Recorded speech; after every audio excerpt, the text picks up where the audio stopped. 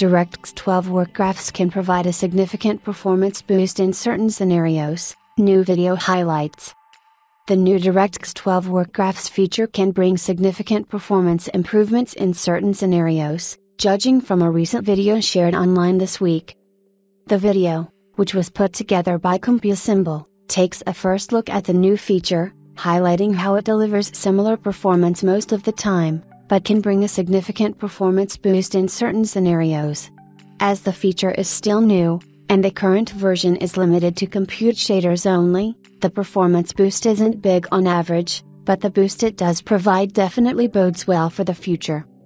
The new DirectX 12 work graphs feature was officially launched earlier this week after being in preview for some time, and it could be a major game changer in the future, as highlighted by Remedy Entertainment in an interview with us from last year.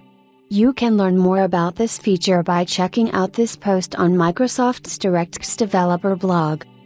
Work graphs are the natural next step in moving heavy graphics work from CPU to GPU, and we are eagerly waiting for GPU-based work submission to be adapted on all the platforms we target.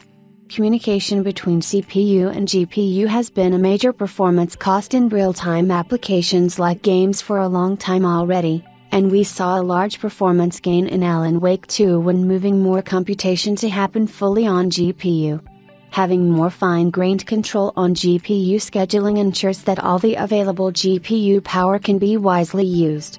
Exposing something like this is very fundamental and can be used in many algorithms we run in Northlight,